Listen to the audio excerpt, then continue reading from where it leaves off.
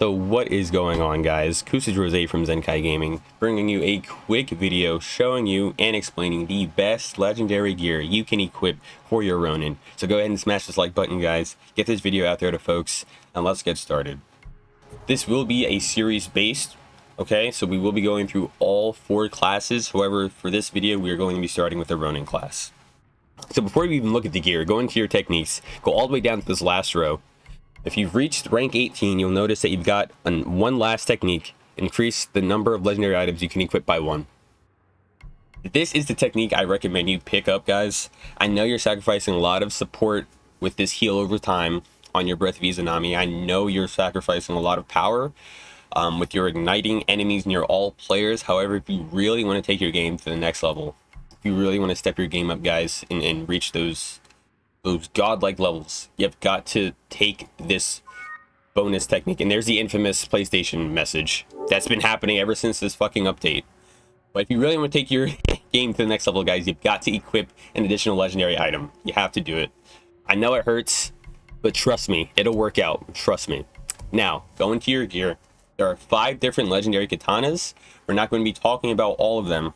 However, the 2 katanas I recommend are this one or the Master's Katana. If I had the Master's Katana, I'd put that on. The Master's Katana is the #1 katana in the game, in my opinion. And I know a lot of other folks feel the same way. But if you have the Master's Katana, especially on your Ronin or your Samurai, I know we're only talking about the Ronin, but your Samurai as well. If you have the Master's Katana, you want to equip that. If you don't equip it and you have it, you are trolling, guys. You are legit trolling. It gives you access to all stances, all right?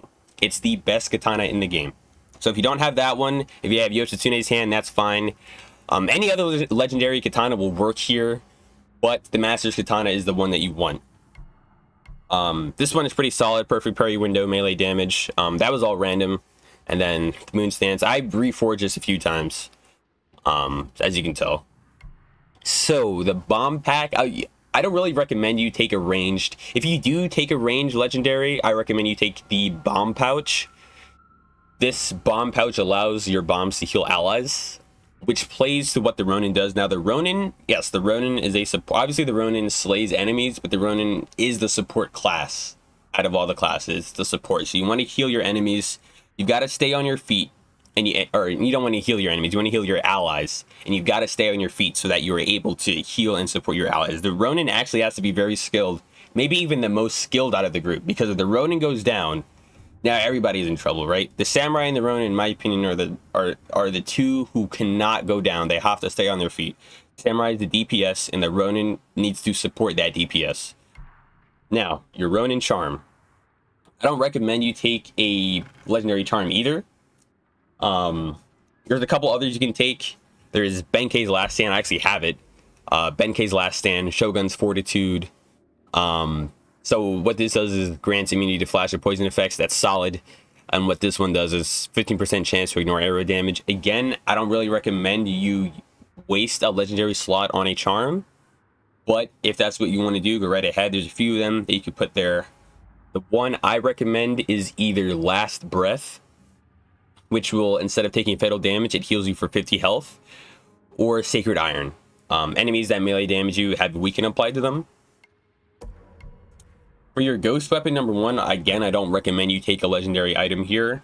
It's kind of a waste of a slot. There's only 2. You can either get Spirit Kunai, which will lower all cooldown on your character by 15 seconds, or the Sticky Bomb. Now, the Sticky Bomb heals allies, so you could take that as well. However, I found a better and more efficient means of healing folks, and that is the ghost weapon slot #2. That's what we're going to be talking about right now. The Mist of Yagata. It's a smoke bomb that also heals allies in the smoke, guys. It's fucking nasty. Check this out. Check out the bonuses. Stealth attack damage plus 25%. You can check out the modifications here. They'll show all of them. So you have your cooldown reduction, which is pretty solid. And then you have your stealth attack damage. So allies coming out of that smoke, you know, they dance around it a little bit, heal up. Then they come out of that smoke, they're doing bonus damage. 25%. So that's nothing to sneeze at, right? That's the max stealth attack damage you can get, so that's pretty solid. And then the major effect is the black powder. So when the smoke bomb detonates, nearby enemies are thrown backwards. So again, this is the ghost weapon I recommend you take There's also the healing gourd, which also heals nearby allies when used. And there's a couple of other ghost weapons. So you can either take the healing gourd or what I have, the Mist of Yagata. This is what I recommend, the Mist of Yagata. So basically, guys, to sum it up, I recommend you take, if you're going to equip 2 legendary items, which is what I recommend, you need to go for 1 in the katana slot, and you need to go for 1 in the ghost weapon 2 slot. In the katana slot, either Yoshitsune's hand or Master's Katana. Any of them will work, but those are the 2 I recommend. Number 1 being the Master's Katana, which I don't have yet. And for your ghost weapon 2, either take the healing gourd that also heals nearby allies, or take the Mist of Yagata. Now you're going to see how all of this syncs up. So you see my perfect parry window, right? Is plus 12%. That's going to sync up with my Ronin charm and my leeching parry. A perfect parry restores a small amount of health and fills your result faster. So we're going to be perfect parrying pretty much every fucking thing that comes our way, guys, that's able to be parried. So we're going to be constantly healing, constantly filling our resolve. This one doesn't really add any... As a Ronin, you need firepower, right? Because what you're sacrificing in offensive power for support, you need, you know, to make up somewhere else. So that's why I rock the bomb pack. You know, you want your AoE damage, and you want to, you know, light folks on fire. You want all that good stuff, okay? Sticky bomb here. Cooldown reduction, damage increase. Again, fired up. You want to light targets on fire. And then obviously, the Mist of Yagata, which we talked about. So hopefully you enjoyed, guys. It's really hard to get exactly what you want, because you have to reforge, and when you go to reforge, so for instance, if I forge this, everything is going to change except, you know, except the type of bomb it is, right?